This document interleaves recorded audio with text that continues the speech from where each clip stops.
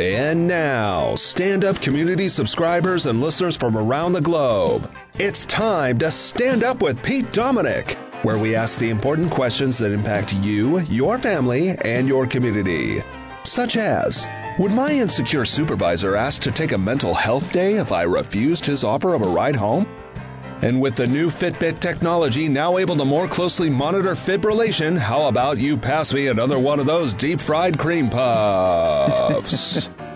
And now, the podcast host whose body is a temple and his bald head the steeple, Pete Dominic! Yes, we are so lucky to have you each and every day with your wonderful and original introductions. Thank you very much, Pico, and welcome to another episode of Stand Up.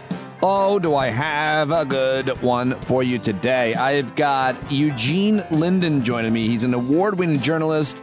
He's been writing on science, nature, and in the environment. He's the author of 9 books for over 3 decades. His new book, Fire and Flood, The People's History of Climate Change from 1979 to the Present, is really good, very important. I think you will love our conversation. And Dr. Meghan May is back. It's been far too long since we talked to this infectious disease and epidemiology expert. She joins me from Maine, where we talk about ticks and Lyme disease and, of course, all things COVID. So that is who is joining me on the program.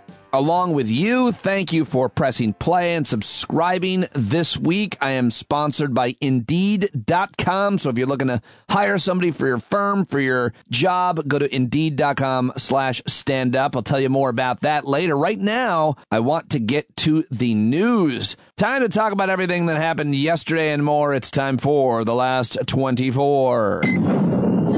Here is Today in One Sentence from WTF Just Happened Today's Matt Visor. On day 448 of the Biden administration, there are 211 days until the midterm elections. And Matt writes, the January 6th committee reportedly has enough evidence to refer Trump for criminal charges. Trump Jr. texted then White House Chief of Staff Mark Meadows ideas for overturning 2020 election before it was called.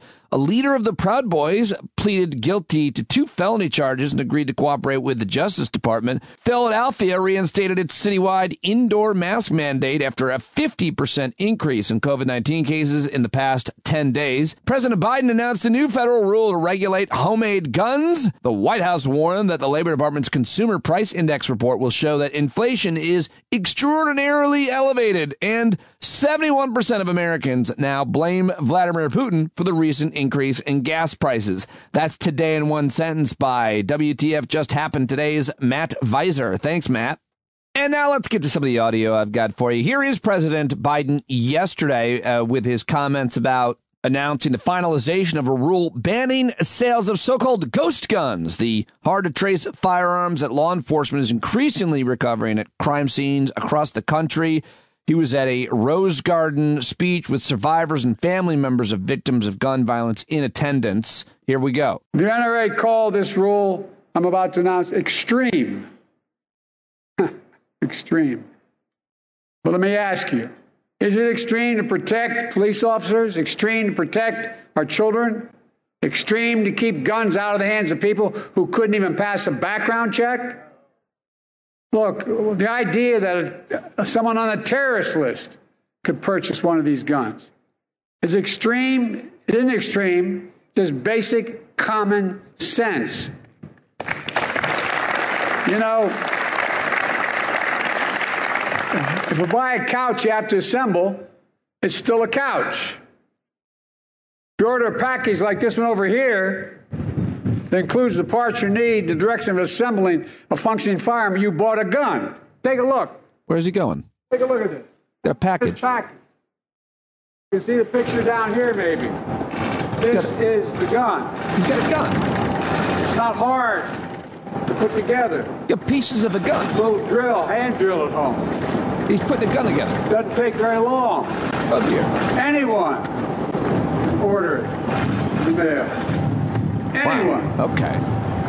Folks, a felon, a terrorist, a domestic abuser can go from a gun kit Yeah. to a gun in as little as 30 minutes Well, the president just had a bunch of pieces of gun, parts of a gun, and it looked like he was trying to put it together. And it made me feel uncomfortable. All right, well, the president went on. He also announced the nomination of the former federal prosecutor to be the lead at the Bureau of Alcohol, Tobacco, and Firearms. And he apparently, according to the White House, there were approximately 20,000 suspected ghost guns recovered by law enforcement in criminal investigations last year, a 10-fold increase from 2016. More from President Biden in the Rose Garden yesterday. We need Congress to pass universal background checks. Universal background checks. And I know it's controversial, but I got it done once. Ban assault weapons and high-capacity magazines.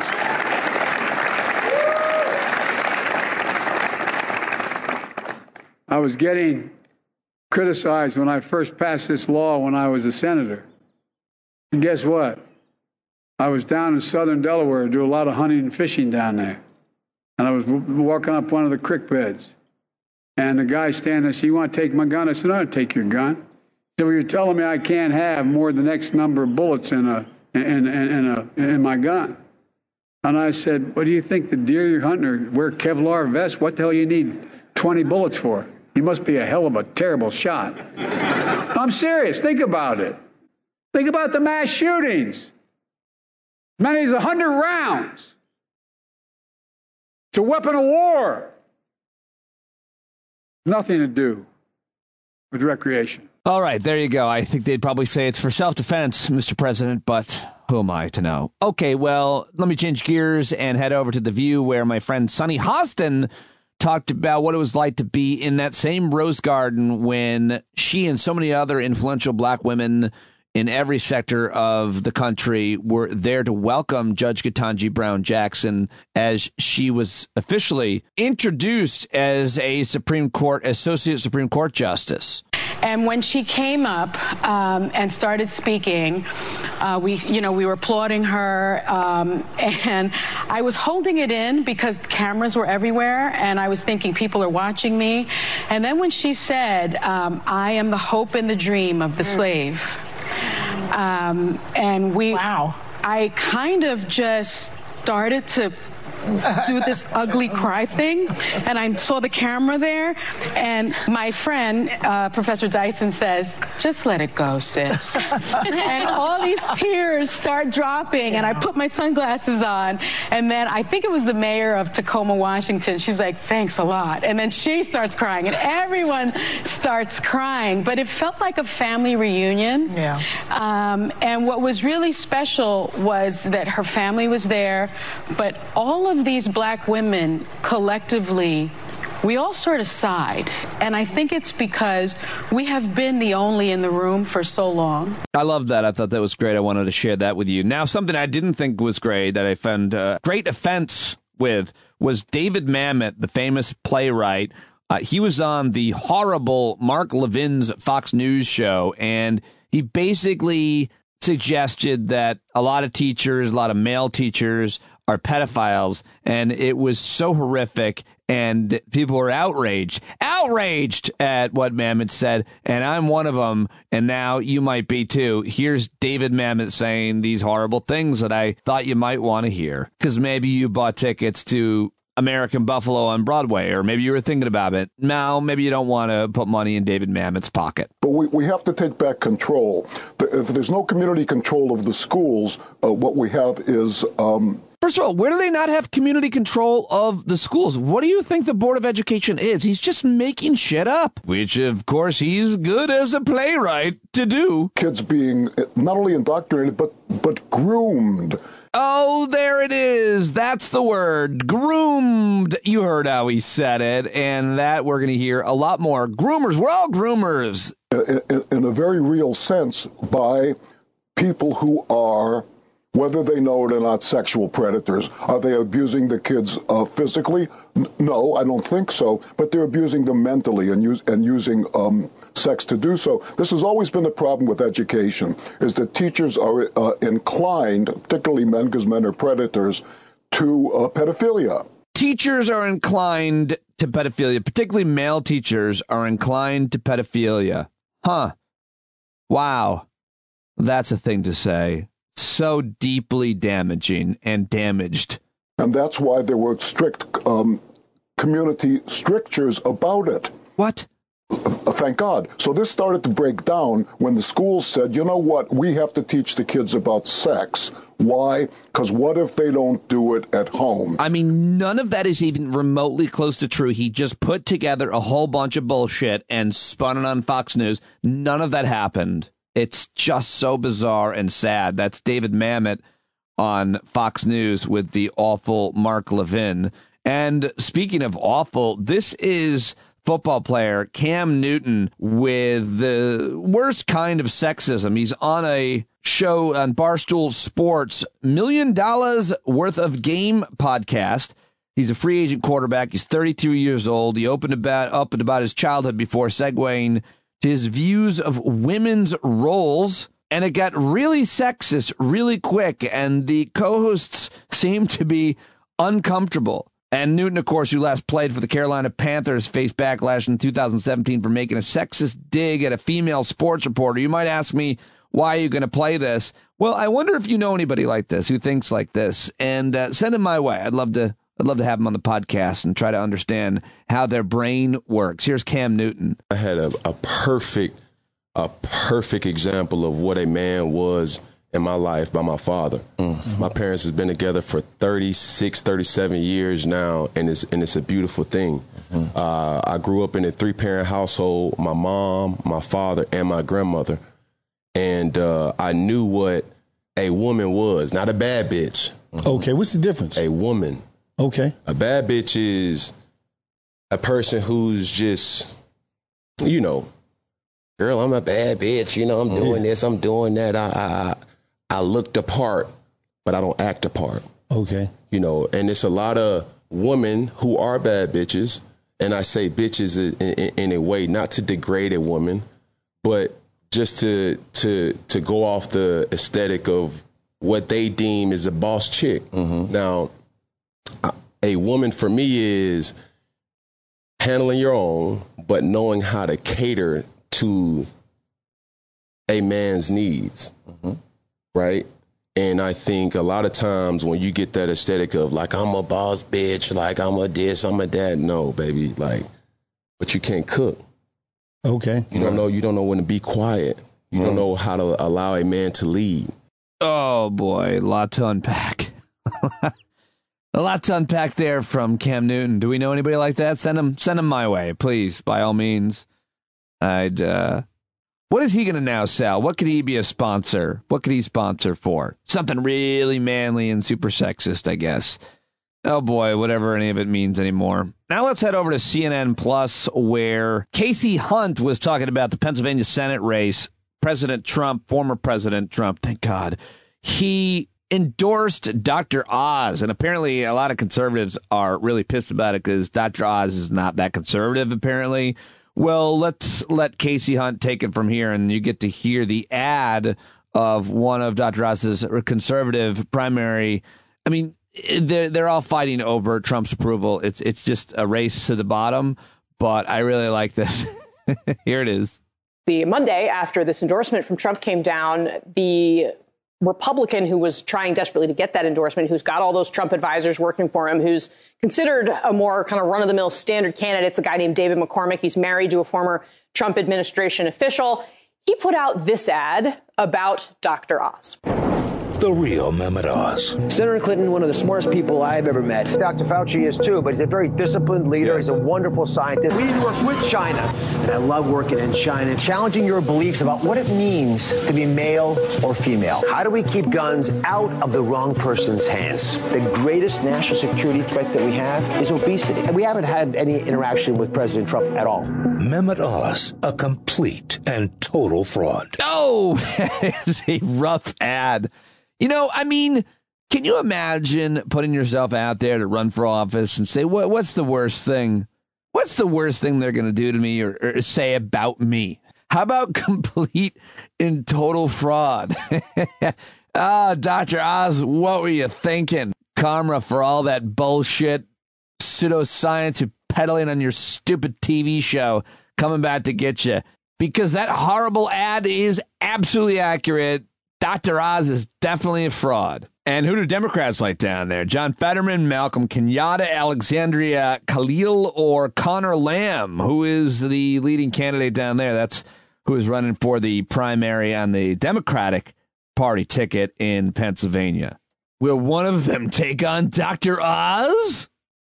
All right, now let's get to my friend Dr. Jason Johnson. He was on MSNBC with Ari Melber yesterday. He was talking about this ad from Governor Kay Ivey, who said big tech and liberals stole the election from Donald Trump. Here's Dr. Jason Johnson breaking down the strategy. This is where the money is. This is where you can always follow the money. Republicans across the country see that the people who are aligned with MAGA, Marjorie Taylor Greene and Matt Gaetz and Donald Trump, that is the place where you raise money to run. Look, the neck and the wrist don't lie, right? They see where the cash is, and they say that if I take on these crazy positions, I will have access to that campaign cash. So it's dangerous for democracy, but beneficial for politicians like Ivey and people around the country to promote this lie.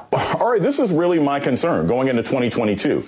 There are Republicans like Kay Ivey, like Ted Cruz, who do know the truth, right? Mo Brooks, they'll pretend, but they do know the truth. They know that Joe Biden won the election. They saw the numbers. They've made private phone calls. They know what these Secretary of States, Republicans and Democrats have said. They're just liars, right? They're just doing whatever is convenient. They're going to blame big tech, big blue, big pun, whatever. They're going to blame somebody, right? But they know that that's just for performance sake. What frightens me, exactly. What frightens me is a lot of the people who you see running now for the midterms they believe this stuff.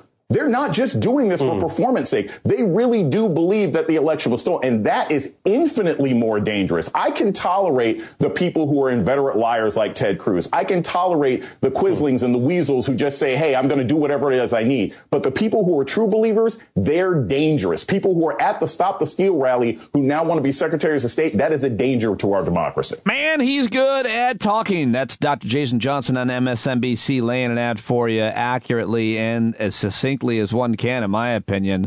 Love him. Trying to get him on this week, as a matter of fact. Now, Rachel Maddow returned to the airwaves on MSNBC last night. Before that, I think Ali Velshi, who was in Eastern Europe for 5 weeks, doing amazing and hopefully award-winning work, bringing attention to the refugee crisis and so much more pertaining to Putin's invasion in Ukraine. Anyway, Maddow was back, and she announced last night that she's going to scale back to Mondays only on MSNBC. Whoo, how sweet it is. Things I realized, to my surprise, is that I actually don't really need another hiatus. This one was great, but I think I only needed the one. I do still have all these other irons in the fire, all these other things I'm working on that I want to bring to fruition. None of them are fast. All of them take a long time, and I'm still working on all of them. But I don't think I need another big stretch of time off. So here's the plan. I'm back. I'm going to be here all this month, Monday through Thursday nights. Now, for big news events, for things like the lead up to the election, I will, of course, be here more than that.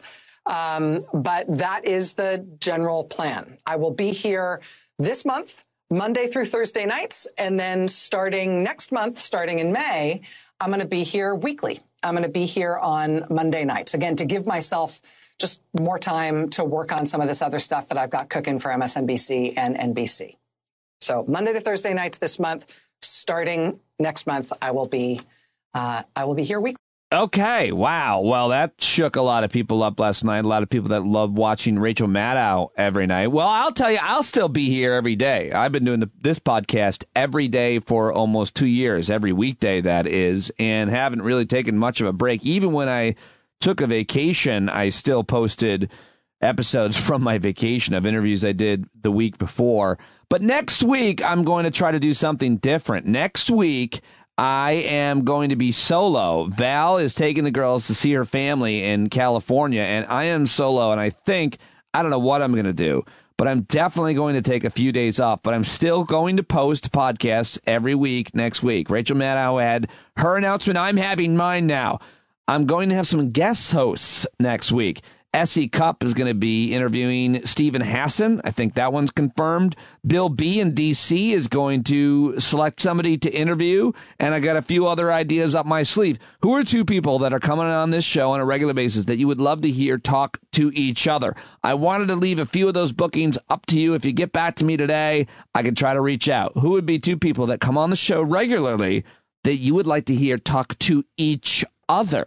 StandUpWithPete@gmail.com. StandUpWithPete@gmail.com. What's it going to be? Is it going to be Ritholtz and Aaron Carroll, Eric Siegel and Arthur Kaplan? Who would you like to hear talk to each other here on the show? I'd love to hear from you on that.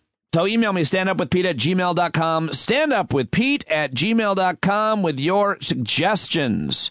Lots of email from listeners over the past couple of days and several submissions for the vitamin N, which is just photos of nature with no man-made objects. If you have any photos of nature, take some. Send them now. They got to be timely, like seasonal, like the last few days or so. Take a picture and send it to me, standupwithpete@gmail.com, especially if you are a subscriber. I mean, most of the time I think it's subscribers sending them to me, but I will post it in the subscriber daily email that comes along, obviously, with the show for you to listen to. But right now, it's time to get to all of the rest of the headlines, rapid-fire style. Time for the news dump. Pete Coe, what have you for us today? This jingle is based on a story from New Mexico titled El Rito Sheep Rancher Loses Most of Herd After Dog Attacks. Oh, no. 250 sheep killed by dogs on the loose in a New Mexico ranch. And here is the jingle from Pete Coe. Angry dog from down the road, over the fence it jumps. The sheep didn't stand a chance on today's news dump. Oh, no, that is absolutely horrible. I think it was more than one dog, though. Pete, thank you, as always. Well, the two Buffalo police officers who pushed a 75-year-old man during a Black Lives Matter protest in June 2020 have been exonerated. The two police officers were part of the police line that was clearing protesters out of the area at City Hall when they approached demonstrator Martin Gugino. You've seen this video, and apparently these two cops got away with it, and it's really, I think, disappointing. I mean, I'm not sure how, but Buffalo police officers cleared that pushed over 75-year-old protester, who, by the way, spent a month in the hospital, and he's 75. He's probably never going to have a full recovery from the horrible head injury that he suffered as a result. Anyway, Jared Kushner's Saudi payday, $2 billion deal with Prince came months after exiting the White House. A New York Times report says before giving billions to Jared Kushner's Saudi investment fund had big doubts, but he got a $2 billion. What? Well, how is that? He got a $2 billion secured investment from a fund led by the Saudi prince. I wonder what that's all about. A jury has convicted a former Virginia police officer for his role in a January 6th riot. Former colleague testified against a Rocky Mount police officer named Thomas Robertson, who was convicted Monday, multiple charges stemming from his role in the January 6th breach of the Capitol. Mentioned this briefly at the top, but Philadelphia has decided to restore the indoor mask mandate as cases have arrived there. They've become the first major U.S. city to reinstate its indoor mask mandate after reporting a sharp increase in coronavirus infections. Most states and cities dropped their masking mandates requirements in February and early March following new guidelines from the CDC. The restaurant industry pushed back against the reimposed masking, saying workers will bear the brunt of customer anger over the new rules. In New York City, Mayor Eric Adams has paused his push to unwind many of the city's virus rules as cases have risen, opting for now to keep a mask mandate for 2 to 4-year-olds in city schools and preschools. The latest outbreak has struck many high-profile officials in Washington. Anderson Cooper was the latest high-profile person I heard to get coronavirus, but you heard about Nancy Pelosi and Adam Schiff and so many others. All right, how about this story from California? Pacific Gas and Electric is set to pay $55 million over massive wildfires.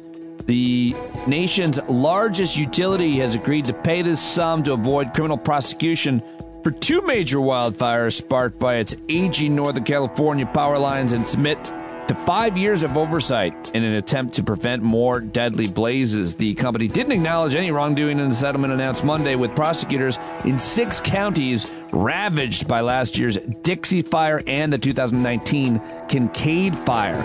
The utility still faces criminal charges for a 2020 wildfire in Shasta County that killed 4 people. Finland and Sweden are set to join NATO as soon as summer. A massive headline that cannot be what Vladimir Putin wanted out of this invasion and war that he started. Julia Yaffe, tweeting about this story that Finland and Sweden are set to join NATO, wrote, "I kept telling you that Putin is not a master strategist, but you didn't believe me." All right, what else do I have for you? Apparently, Tucker Carlson has bragged to a group of churchgoers. He didn't say it on his TV show, but he was in San Diego talking to the Awaken Church on April 2nd, apparently. It was reported yesterday that the Fox News host mocked the idea of getting a second booster shot and said, quote, "I skipped the first 3, so now..." Tucker Carlson now bragging that he's not vaccinated against COVID-19, which is really interesting because in January, CNN's Jim Acosta called on the host to disclose his vaccination status, and that assessment now appears to be wrong. Well, how can he go into Fox News if he's not vaccinated? That's the question I have. They have a rule that you have to be. So what? Does he just not go into the studio? Is that the deal? All right, the music's about to run out, so quickly, the U.S. airport that is number 1 in the world now for passenger volume is Atlanta. That's right. Hartsfield-Jackson Atlanta International Airport is once again the world's busiest airport. Etsy sellers have launched a week-long strike over increased fees. A Texas judge has dismissed a murder charge in a self-induced abortion case due to insufficient evidence. And thanks to Leslie and Tom at Noble Pies, I know about this story. Scientists are risking arrest to demand climate action. A growing international movement called Scientist Rebellion is calling on world leaders to end the burning of fossil fuels. Look into these brave scientists who have been demonstrating and getting arrested over and over. Those are your headlines on today's news dump. And now it's time to get to my great guests. I've got 2 awesome guests joining me today. Author of Fire and Flood, A People's History of Climate Change from 1979 to the present, Eugene Linden. And then Dr. Meghan May joins me. She's an infectious disease expert, and we talk about Lyme disease, COVID, and more. But I do have to tell you about this week's sponsor, which is Indeed.com, because if you're a business and you want to hire new people, take your business to the next level, you need the right team, and Indeed makes it easy to hire and build that team with the right skills to make your dreams a reality. So if you're hiring, you guys, you need Indeed. Indeed.com/stand up, because Indeed is the hiring partner where you can attract, interview, and hire all in one place. And Indeed is the only job site where you're guaranteed to find quality applicants that meet your must-have requirements, or else you don't pay. Listen to listener Frank Zarinsky, whose awesome media company, Motion City Media, has had great success with Indeed.com, has hired a couple people for his company, Motion City Media. Frank, thanks for listening, and thanks for letting me know that Indeed is working for you. So instead of spending hours on multiple job sites hoping to find candidates with the right skills, you need one powerful hiring partner that can help you do it all. And that is Indeed, because they partner with you in every step of the process. You can find great talent through all their tools like Indeed Instant Match assessments and virtual interviews. So start hiring right now with a $75 sponsored job credit to upgrade your post at Indeed.com/stand-up. This offer is valid through April 30th. Go to Indeed.com/stand-up to claim your $75 credit before April 30th. Indeed.com/stand-up. Terms and conditions apply. Need to hire? You need Indeed. Now I'm very excited to get to my first guest. Ladies and gentlemen, he is an award-winning journalist and writer on science, nature, and the environment. He's the author of 9 books of nonfiction and 1 novel.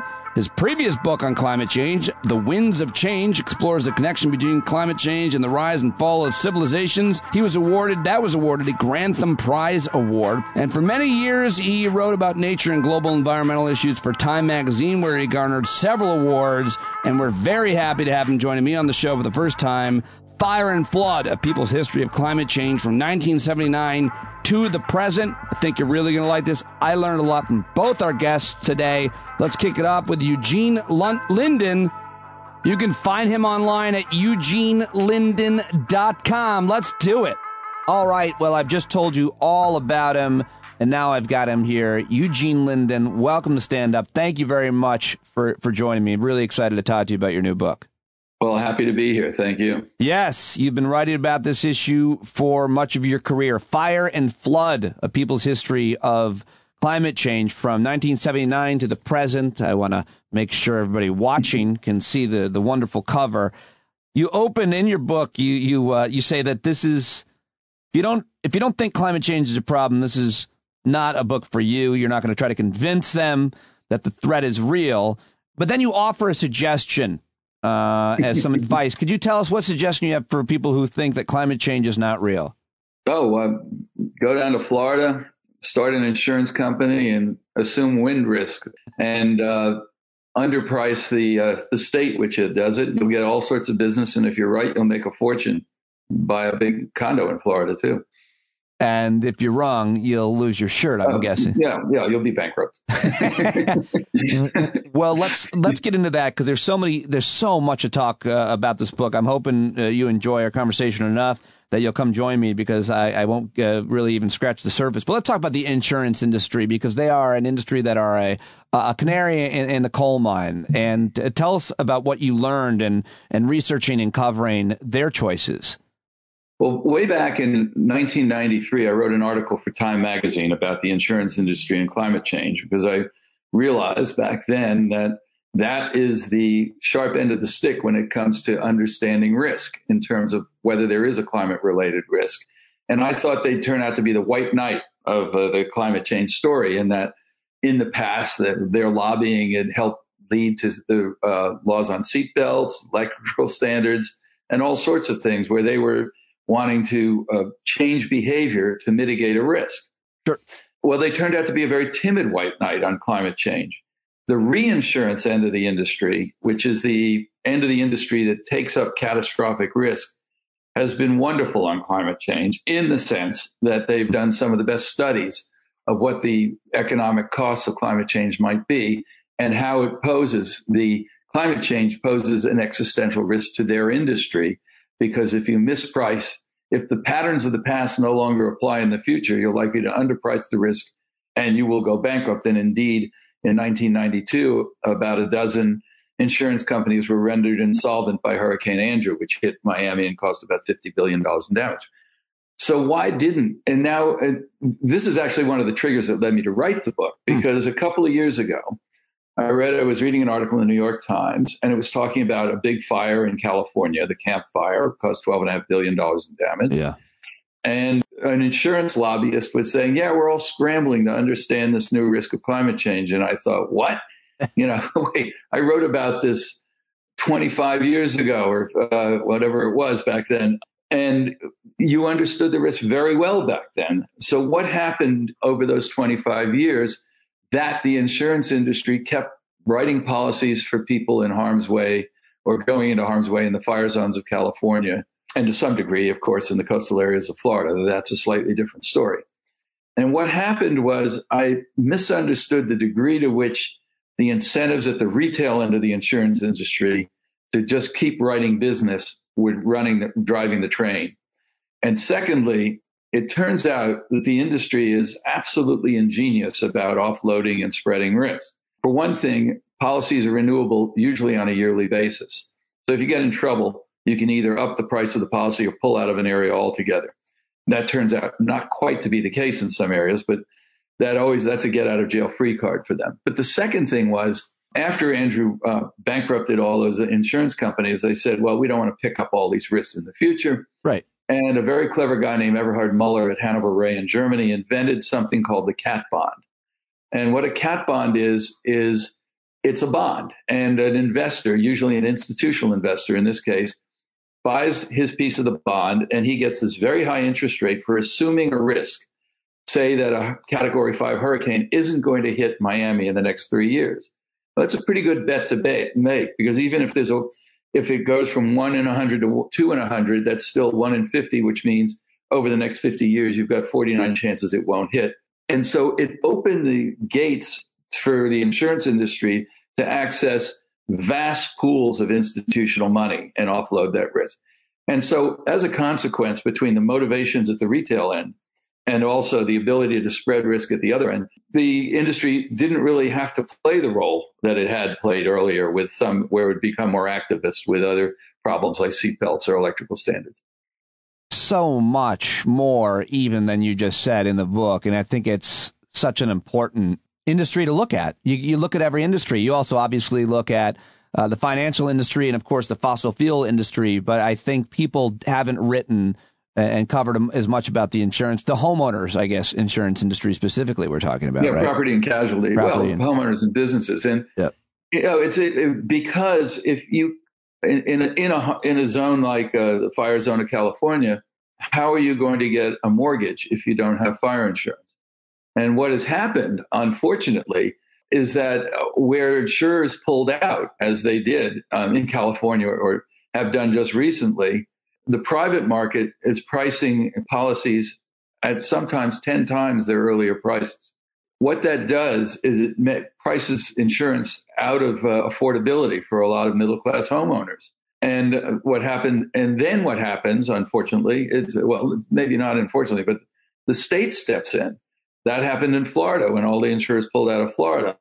The state created this citizens insurance company, property insurance company, and it quickly became the largest insurer of wind insurance in the state. And that shows you that they're underpricing risk because people would only go to them if they couldn't get a competitive bid in the private market. Same thing in California. There's a backstop fair, and it's minimal, bare bones insurance, but it's the only insurance some people can get right now. But what that does is that when you underprice something, you're creating an incentive. And the underpricing of risk by the insurance industry and also by the state and local federal programs meant that millions and millions of people have moved into these zones since the dangers became apparent, which just sets the stage for a bigger conflagration down the road. Yeah, so much. There's different hazards, obviously, as you're talking about in Florida versus California. We could talk about the rest of the country in terms of climate change impacted disasters. But your book is so good, and everybody who cares about this issue, which should be all humans, is fire and flood. Everybody should have it on their bookcase. It covers the story decade by decade, starting with the 80s, and I think tracking really with your career as a journalist. You look at these interesting kind of 4 clocks that all move at different speeds, which I think really is what I love so much about the way you wrote this. They are the reality of climate change itself, the scientific consensus about it, which always lags reality, you say, public opinion, and then political will, which lag further still, and perhaps most important, business and finance. And the way that you cover all those different clocks, I think, as you call them, is so relevant and important. And I don't think anybody else has really done that, which is why I love it so much. But let's just real quick. The scientific consensus has been wrong on the point that it is worse than they predicted. Is that a fair statement? It's happening faster, at least. Is that a fair statement? I would say yes. That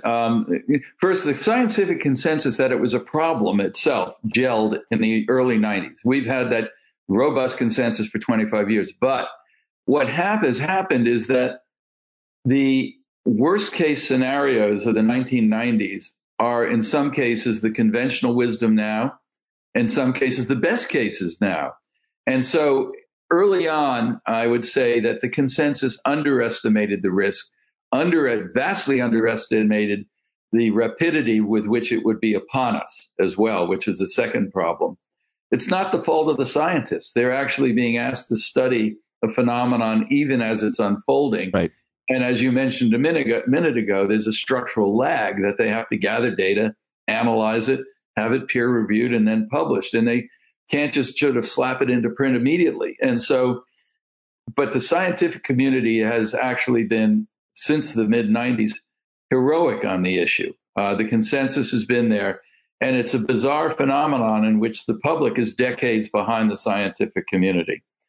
Much of the public doesn't even acknowledge that climate is changing right now, even as we see the changes happening and affecting us. A lot of the public doesn't see that there's a scientific consensus, even though we have a more solid scientific consensus than we have that smoking is bad for your health. I mean, you can't have a more robust consensus than we have in terms of the reality and the threat of climate change. But is it bizarre, because you spell it out pretty well in your book, why people think what they do, why public opinion is what it is, and who's behind it. So you can understand. We know where it comes from, why people think what they think and care or don't care, don't we? Well, yes. I mean, we certainly know that there has been a well-organized and well-financed campaign to sort of fudge the science and confuse the public that started at the very dawn of the climate era. And it's been a remarkably effective campaign, unfortunately. But the second thing that has happened that is even worse is that the issue became politicized. And I use the analogy of COVID, because COVID became politicized immediately. And you had a situation where a substantial portion of the country didn't believe it existed, or that it was no worse than the flu, even as they were getting sick and dying of it.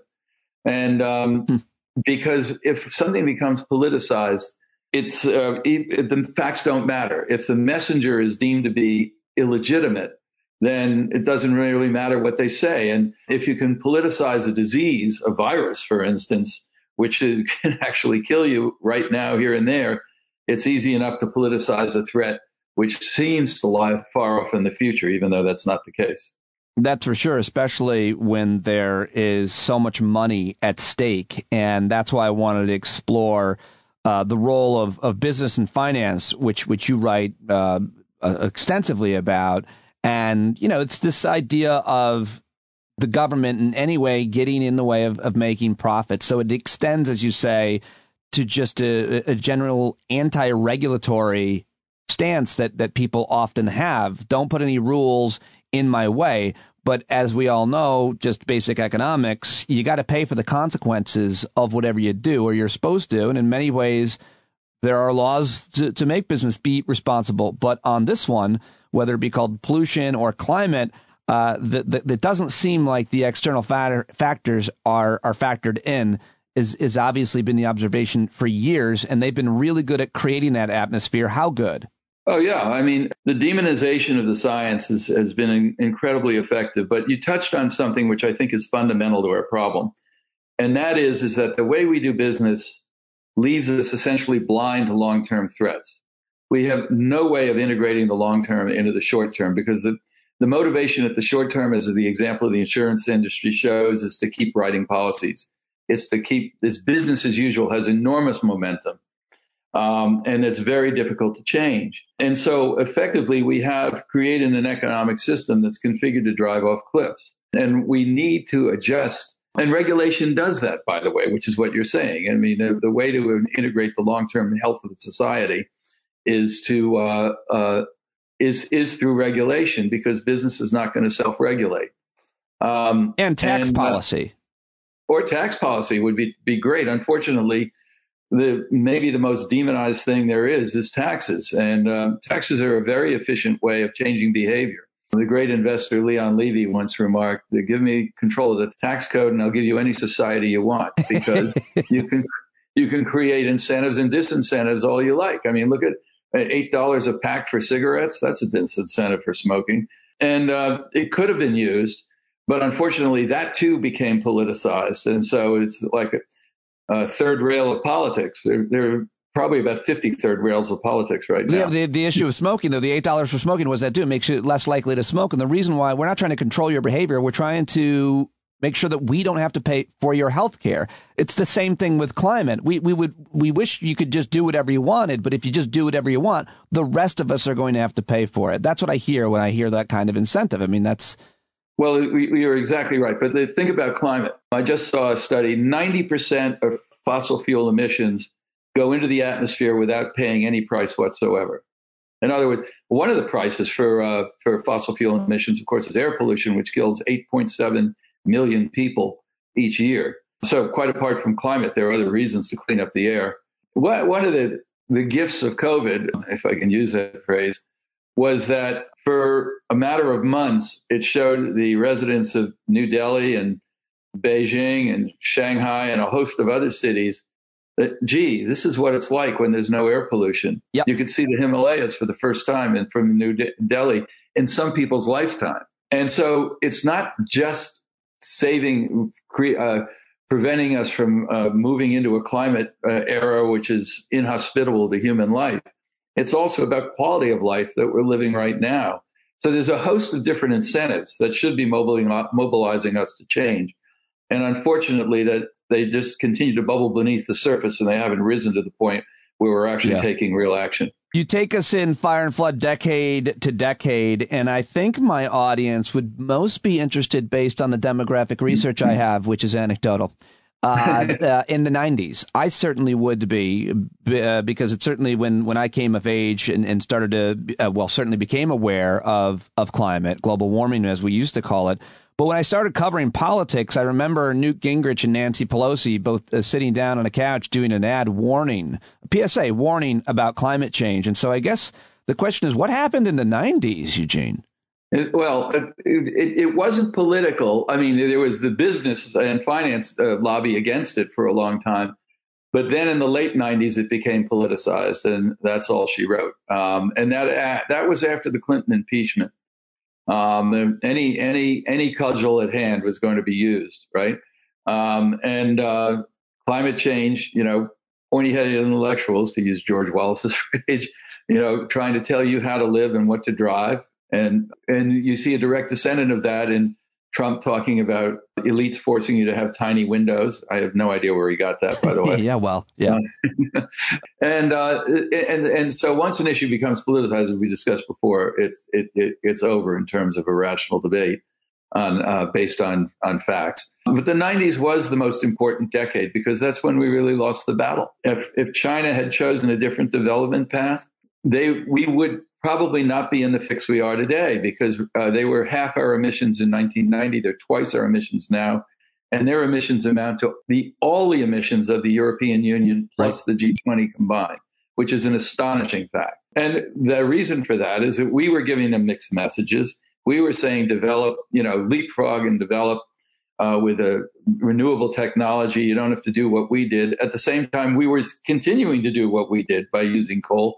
And also, in the U.S., we through much of the climate age era, we've had government presidents who actually dismissed the issue as important.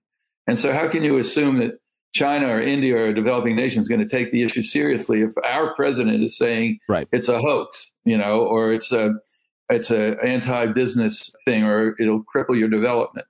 And so we were giving mixed messages. And so China developed using coal, and we're living with the consequences of that now. And the consequences are grievous in the sense that we are perilously close to losing control of this.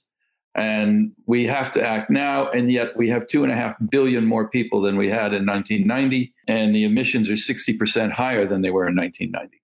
And we've got wars because of energy and oil. It seems so imminent. All right, we didn't get to solutions. I didn't get to the positive, Eugene. Do you want to? Yeah, I think there are solutions. I think we could create zero carbon electricity cheaper than we create fossil fuel electricity or even other renewable electricity. There are technologies on the horizon that could vastly reduce our emissions. China, which is the largest emitter, is one of the worst, least energy efficient economies on the planet. China could actually drastically reduce their emissions and become more profitable at the same time by just becoming more energy efficient. There are a host of different things. We do see an extraordinarily rapid build out of EVs, for instance, and as charging stations proliferate, that shift is going to happen. But the consumers, if consumers actually begin to start becoming climate aware in the way in which they drive and do their purchases, live their lifestyles, that would have an incredible effect. It's 70% of the GDP of the economy. And it would cause businesses, which are already taking heed, and politicians would follow. And, so there is a power to the people, the power in the people. If the young actually voted on what they actually said they were going to vote on, the electoral landscape would be different as well. So there's tons of things that could happen, and I hope do. Well, we'll have to leave it there because I know you got to run, but I really appreciate you joining me, and I hope that we can pick it up soon and talk about it again as I finish the book, Fire and Flood, A People's History of Climate Change from 1979 to the present.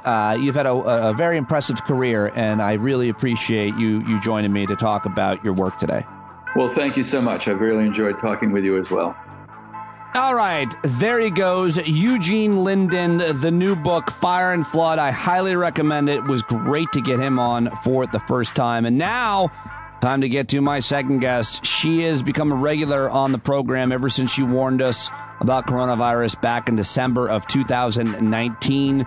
She's got all kinds of degrees in microbiology and pathobiology, whatever that is, bacteriology. Her research focuses on the evolution of viruses, not only determining how new diseases appear and where they come from, but how to predict what new disease might arise next. And we talked about Lyme disease, we talked about COVID, and we had an awesome conversation, as we always do. I just love her personality. Everybody does. She's real, she's cool, she's funny, she's honest, she's passionate. She's Dr. Meghan May. You should follow her on Twitter, where she's always very active, at drmay5, DRMAY5. You should definitely go follow her there. Always a pleasure to catch up with her. Let's kick it off. I called her yesterday, and here we go. Hello? It's me. How are you? How are you? Not bad. You got a tick? No, not me. Not today. You found a tick? Yeah, I found one on Will the other day. We were out in my mom's yard, and yep, he had his first deer tick. My daughter got Lyme disease last summer. It is scary. So I can't remember if we've ever talked about this, but so I had Lyme disease a couple of summers ago. It first time I've ever had it. And I was fine on a Friday. I woke up Saturday morning and I was like, I am sick and there is something very wrong with me. And after an hour, my fingers swelled up like crazy. And so I went, I think I have Lyme disease or some tick-borne nonsense. So I went to the walk-in clinic where, I knew the nurse practitioner who was working that day. And I walked in and said, Allie, I think I have Lyme disease. And she went, yeah, that seems plausible. And just gave me tetracycline, gave me doxycycline. Yeah. Didn't make me wait for the tests or anything like that. So I didn't have to delay treatment, but I was not myself for 6 weeks. It was terrible. And when I went into the walk-in clinic, it's really hard to explain. So I might butcher this or it might sound just absolutely bizarre, but anybody who's had it might relate to this. I was going to do the sign in and I wrote my name and then it asked for the date. And I stood there for a good 90 seconds and I could not, it wasn't just that I couldn't think of the date. It was I couldn't even think of what to do. How will I figure out the date? Yikes. It was really scary. And then if eventually after 60 seconds, I was like, well, it's summer. So it must be one of 3 months. And then after 90 seconds, I was like, oh, I can look at my phone.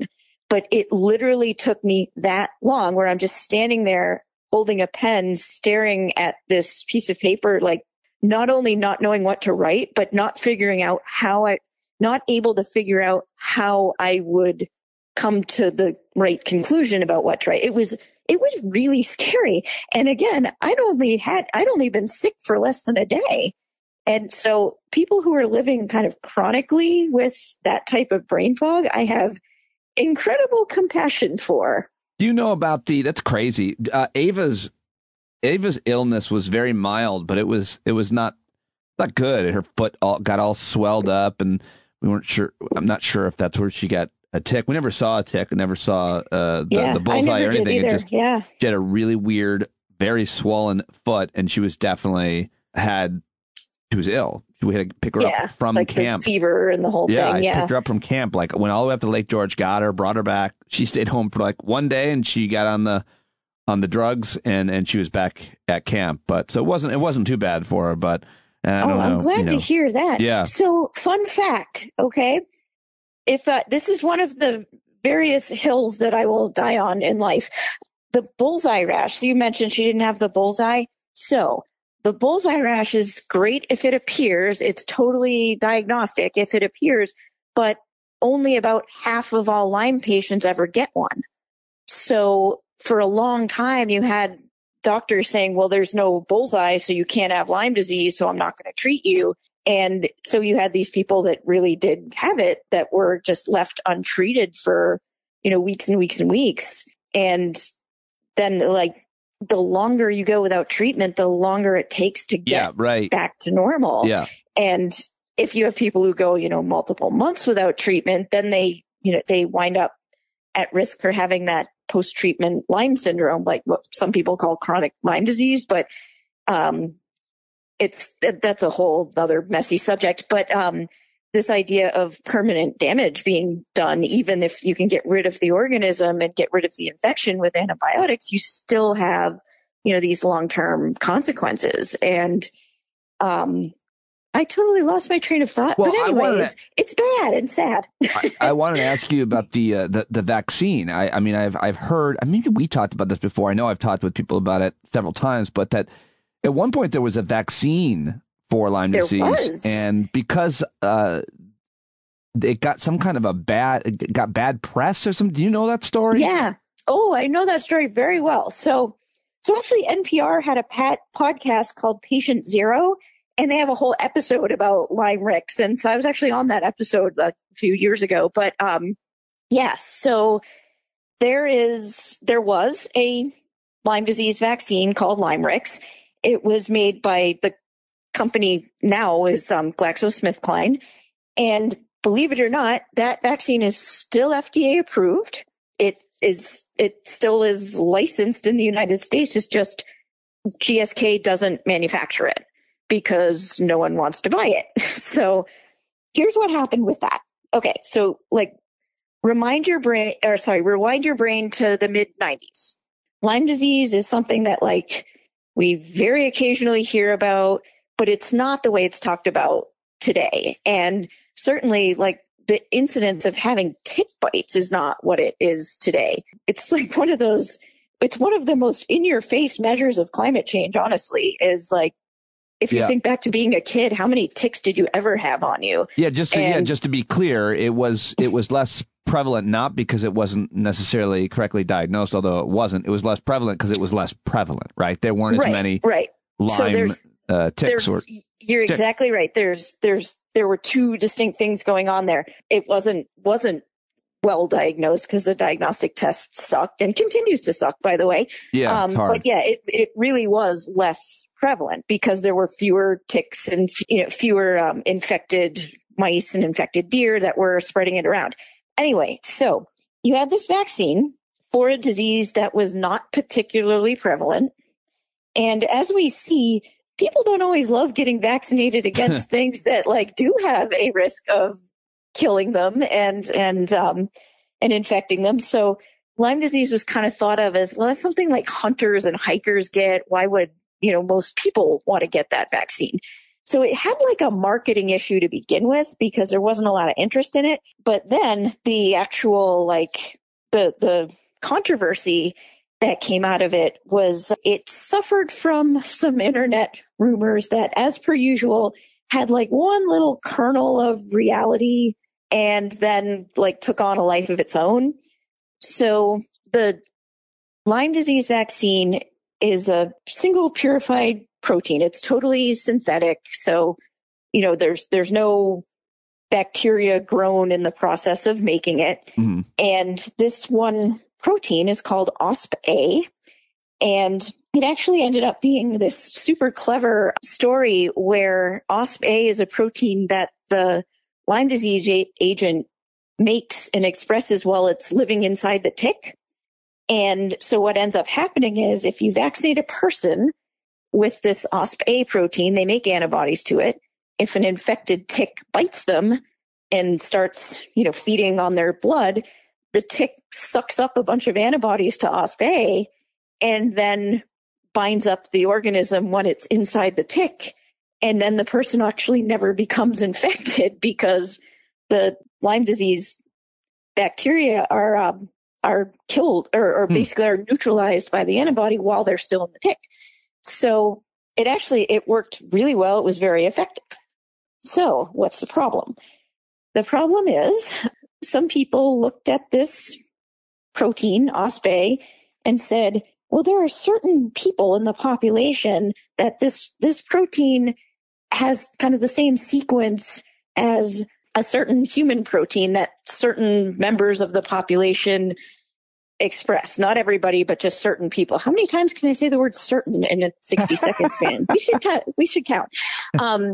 So basically, somebody noticed that there was a little bit of similarity between these proteins, and the thought was, well, if you vaccinate a person and you stimulate them to make a really strong immune response, are they then going to have an autoimmune problem? Mm-hmm. Are the antibodies that are made because they were vaccinated against Lyme disease, are they then going to turn around and attack the human version? So as it turned out, somebody asked the question, and then the interneted, and it kind of became a life of its own. And people said, well, after being vaccinated, my, father, brother, uncle, whatever, developed arthritis. And so this link was made in people's head between this vaccine was causing the arthritis. So that was sort of bad publicity. And then when you couple onto that, the fact that the vaccine wasn't really selling well to begin with, because nobody really, outside of hunters and hikers who were outside all the time, nobody really wanted it.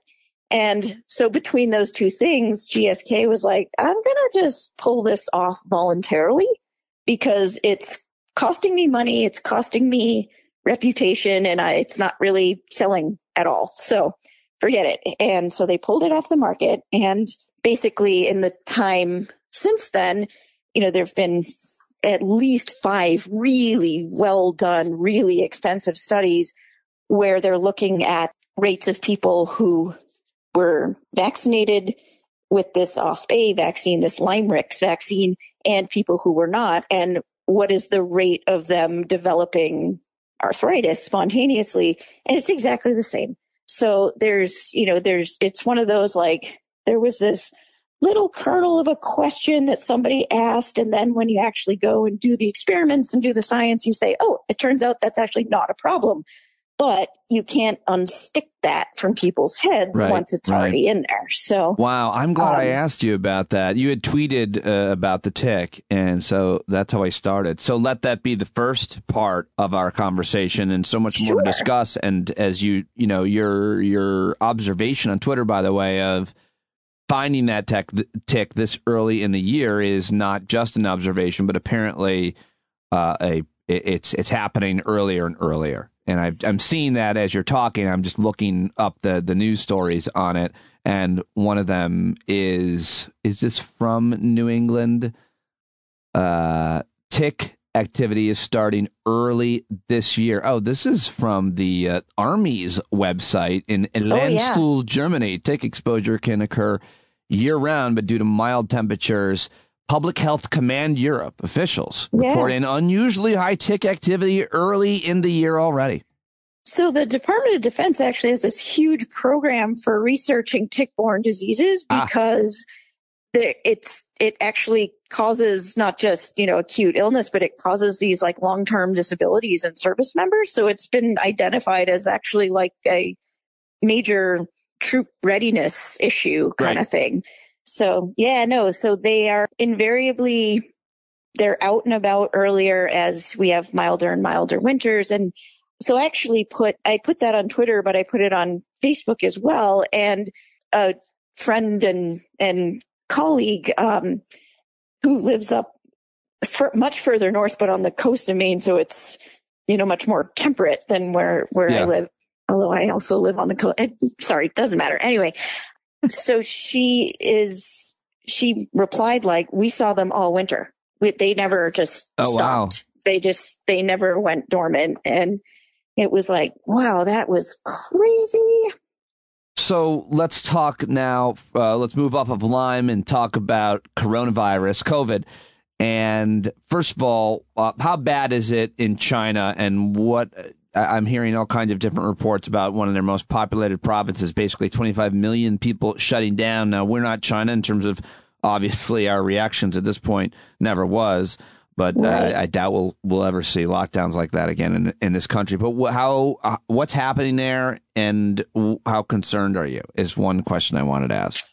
So this is a tough one because China is doing very similar to what they did literally the first time we ever talked, which was they put these enormous cities on lockdown, and the biggest and most obvious one is Shanghai. They completely locked Shanghai down, which is having like worldwide economic consequences and everything.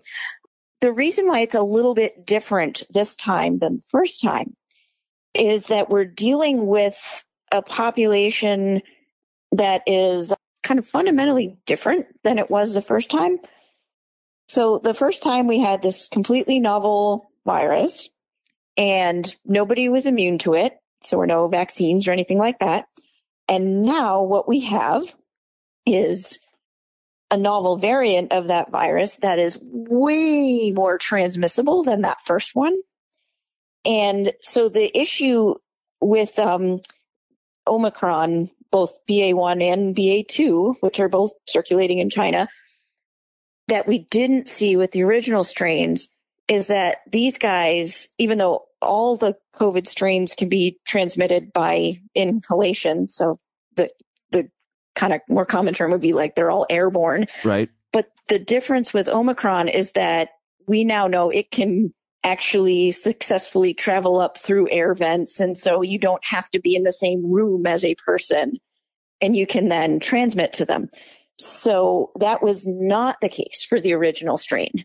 So you could isolate a person in one room and say the apartment next door would have no risk from, an infected person being their neighbor. But now that's not the case. Wow.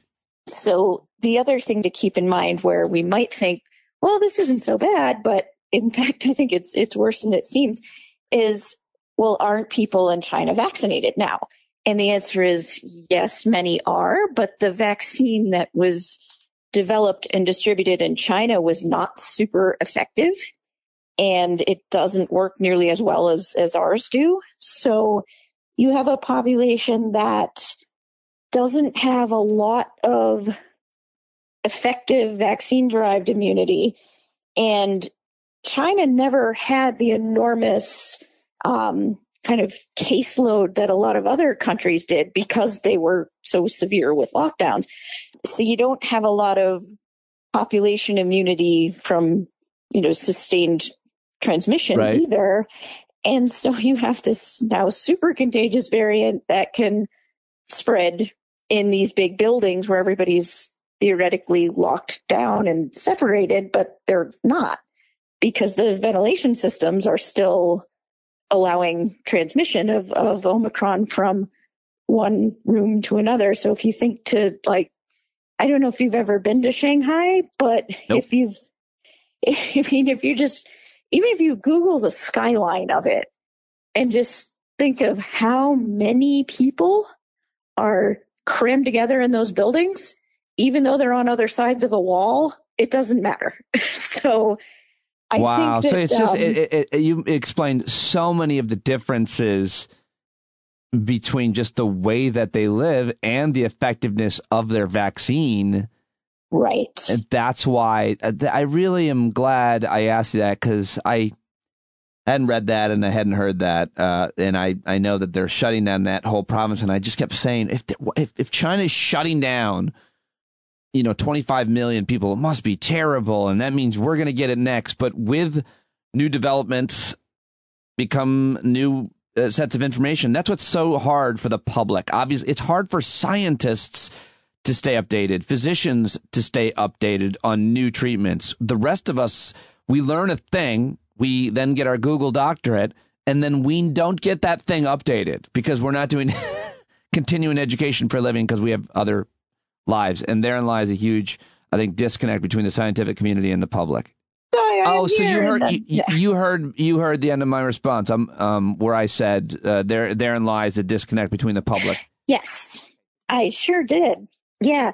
So this is one of the reasons why a lot of my colleagues and I were at first very hopeful when administration change happened, but particularly with the CDC director have not been super thrilled because the thought was, you can't, you're not being an effective communicator right now. You can't keep changing the rules. And if you change the rules in a way that is changing them too soon, you have to tell people that they may have to change them back if circumstances change. And if you don't tell people that ahead of time, and then you have to change them back, as happened, last June, then nobody believes you. Nobody trusts you. And it's just, it's been incredibly frustrating, especially at this phase of things where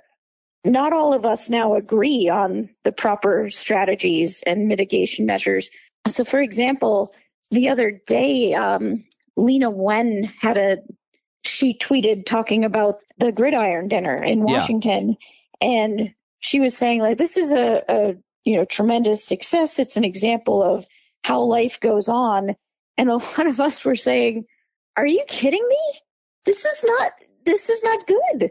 This is not an example that we should be applauding, because there was no need to have that dinner.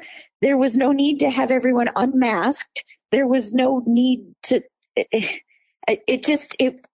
was the sort of thing that was not necessary. And the problem now is that it was actually a great example of why we should be still continuing mitigation measures, because you now have a lot of people who are older adults who are now infected. And another thing that it illustrated is that now that we've kind of stopped covering testing and nobody's doing contact tracing anymore, okay, we know all of the infected politicians, right? Because they have staff that put out, announcements about anything interesting happening in their life. We don't have any idea how many staff were infected, how many of them are out sick, how many of them, may be experiencing trouble accessing medication and accessing treatment. And it just, the whole thing was. Yeah, I'm looking at the headline of that story. CNN medical analyst hit from both sides of political aisle for asking when vaccinated can return to normal. And I want you just read like 2 sentences from this, and then I'll let you respond. But she wrote, sure. For those who don't agree that the vaccinated can return to pre-pandemic normal, I ask, what shall we all do?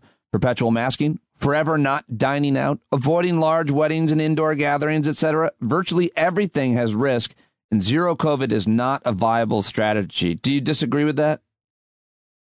I don't disagree with the last part now. I think it could have been at one point, but I think that horse is like not only out of the barn, that it's like in the next zip code at this point, but it's the thing. So I'm glad you asked. I'm just hearing from my producer. They just killed that horse that you're referring to. They just shot it down just as you were. Did the horse have COVID? No, I'm sorry. So horse was joking. Hold on. Yes, they're telling me it did in fact have COVID. I'm getting more information. Yeah. I'm waiting for a second source. Oh God. But this is too confirmation territory. But the thing that is so frustrating is she puts it like that. Well, what are we supposed to do? Mask perpetually? No. Being a responsible communicator, what you should have thought about and decided before opining is, okay, what are the metrics wherein we would return to normal? And again, that's also the job of a policy person. But if you're going to go on CNN and say, this is the expert view, right? It's not the view of all experts. It's not remotely close to the view of all experts. So for me, And conveniently enough, I just articulated this on Twitter during my fun argument. For me, the metric wherein people can go back to normal is you have to look at it and say, when is everybody who wants to be protected, what tools do they need to be protected? So the first thing then is kids under 5 there has to be an available vaccine. It's not fair. You're putting parents in an impossible situation, and you're putting kids at risk. Okay, so that's number one. And number two would be I would like to see FDA approval of an interchangeable platform for updating vaccines for each new variant, similar to what exists for flu shots, so that each time there's a new variant, without going through clinical trials over again, they would be able to update the shot, and within a few months it would be available and people could go take it. To me, those are the two things that would be needed to go back to normal. And it was maddening to say, well, what are we supposed to do? Just mask forever? Well, No. you weren't alone. Doctors, political commentators, journalists from either side of the debate criticized her for her comments. Interesting. I'll catch up on the rest of that article. Well, I thought it was a real garbage take, frankly. Meghan May with the harsh words for Dr. Shots fired. Shots fired. I'm pretty sure she has no idea who I am or that I exist, she's about to find out. But I'm going to create a real wedge between you. I'm going to create a Twitter war. Twitter wars. Well, let me just lastly ask you just about this new variant. Why is it B2, not BA2? Why is the dot for?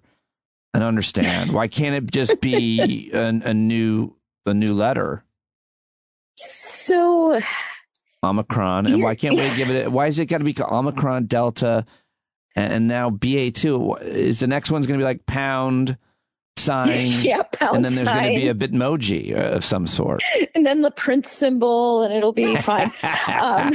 Yeah, I mean, what the hell are they doing to us? It's hard enough to keep. So you're wading into the very contentious realm of viral taxonomy. Oh, I didn't mean to do that. I'm so sorry. You don't want to do that. Thank you. I don't even know what the words you just said were. So basically, the idea I'll call it whatever you want me to call it. Please don't teach me this thing. All right, fine. I will refrain myself. Basically, long story short, what you call a strain, a variant, a species of something, when that thing is not subject to a reproductive barrier, I'll tell you what that is in a second, is a topic that stubborn, pedantic, neurotic individuals debate about endlessly. And so when we decide, when is this officially a new variant versus a subvariant versus a merged variant versus is this the new pi variant? There's not a hard and fast, concrete, agreed upon set of rules. All right. Well, why can we just call it the variant formerly known as? Because it hasn't adopted the Prince symbol yet. Okay. Well, whenever that press conference takes place, I'll allow you to interpret it for us. So how exactly? So I guess this gets back to, that's the variant that they're dealing with in China, right? So right. What do we know about this latest variant? And then obviously the other question that a lot of people really just want you to tell us the answer to is, are the future variants of COVID going to get maybe less lethal, less dangerous? Maybe they'll still be as contagious, but we'll get weaker. Because that's my brain wants it to be that. I understand completely why brains want it to be that. Yeah. One thing that we can say, and you and I've had this conversation before, that evolution is always going to push to be more efficient at transmission. Right. And so, like, if you have 10 kids, your share of the gene pool is bigger than someone who has one kid, and it will be for generations, right? So it's always going to favor enhanced transmission. However, does that necessarily equal enhanced disease, or this idea that a lot of people are pushing that, as the population adapts to COVID and it adapts to us, and it always is going to get less, less lethal.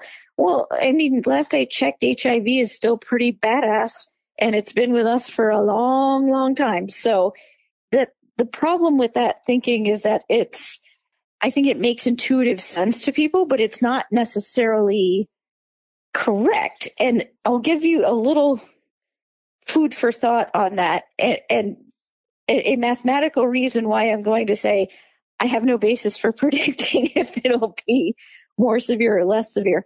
All right. So we had original SARS-CoV-2, OG, if you will. Yes. We then had the alpha variant. We had the beta variant, and we had the gamma variant. And they all had, by 3 different studies, they all had very equivalent disease to the original strain. Like the fatality rate wasn't much different. The hospitalization rate wasn't much different, blah. And then the next variant of concern that we had was Delta, which by all accounts was more severe. And then after that was Omicron, which by accounts is less severe. So we have an original strain and we have 5 variants.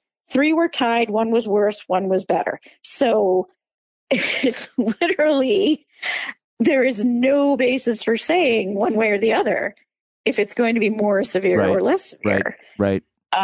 The only thing we can guarantee is that it will probably be more transmissible. Sorry, I know that's not what you wanted to hear, but it is what it is. No, I wanted to hear whatever the truth is. I can take it. I just also wanted to hear the teaching behind it, the information behind it. So I appreciate that. That makes a tremendous amount of sense. I feel smarter already, as I always do when I talk to you. And so I don't know. I will let you go because you have a life to live and science to teach and children to take care of. I thank you so much. Children to pick up from track practice. Oh, good luck. Good luck with that. Oh, goodness. What is he doing? What event? So they are still deciding because spring track just started a couple of weeks ago. So they're still doing the showcasing and deciding what they're going to do. Last summer, he loved long jump and javelin, and fall is cross country. So it's just, run and javelin. They have javelin at your school. I don't think they let our team use a javelin. I think it's like a faux javelin. It's not like one where you could actually impale somebody because, I don't think that I would give that to a middle schooler. Yeah, you'd think you'd hear more javelin accidents, but you don't really. But you'd think you'd hear more archery accidents too, but you're the scientist. Well, no matter what, I'll let you go, and I appreciate it's so great to catch up with you. Thank you so much for taking my call. Everybody loves you. Oh, no, I love everybody, and it's great to hear from you, and I hope everything's going well. All right, I'll talk to you soon, Meghan. Thank you. All right, talk to you later. There she goes. Isn't she the best? .dr May 5. Dr May 5 on Twitter. Go let her know you heard her here on the show. Meghan May, always a pleasure. Love talking to her. It's so much fun, and I always learn a lot from her, and I learned a lot from my first guest as well, Eugene Linden, his book, Fire and Flood. Go get it. Thank you to Pete Coe for the jingle and the intro. Thank you to John Carroll for the music, as always. Please support those guys. Been using Patrick Wilson's creations for the transitions. Go to Indeed.com/standup and at least click on that link so I get the numbers. And as always, thank you everybody who supports the podcast with a paid subscription, because the podcast is free, but it ain't cheap. I'm putting a lot into it every day, so please sign up if you haven't already, and welcome to new subscribers. Hope to see you at Thursday night hangout. That's all I've got for you today. John Carroll, take us out, brother.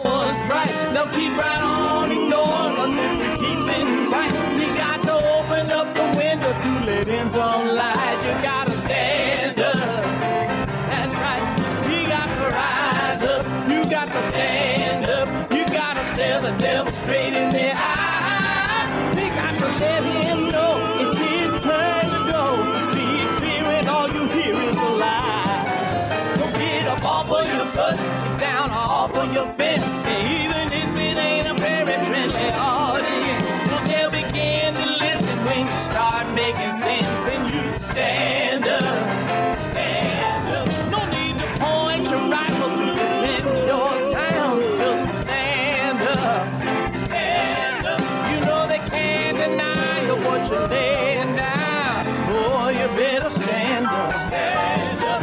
Show your face of every color, yellow, black, red, and brown. She's the place where every lost child will finally be found. There's only one thing to do before we stand our ground, and that's stand up, stand up. Well, the founding fathers saw the land for all. They had to stand up, they had to stand up. They had a keen imagination for a crystal ball, drawing all the plans of stand up. But all they had to go on was the time they were in, with other causes for laws, and since they weren't even sin, they knew that change was gonna come before the change could begin. They had to stand up.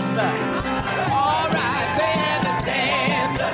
We got to stand up. We got to look the devil square in the eye. We gotta let him know it's his time to go, and make it clear when all we hear is a lie. Why you lying awake wondering where the money all went? It'll be the cost of freedom that'll go unspent. You can see him flee the scene of that experiment if you stand up. All right, we got to speak up. We got to reach up and raise your voice in every way you know how. Don't be toes up. You got to show up. Ain't no better time to do it but now. No need to pledge allegiance to no wanton tribe. Rise up, show obedience to the voice inside, and listen well, and it'll tell you not to run and hide. It says stand up.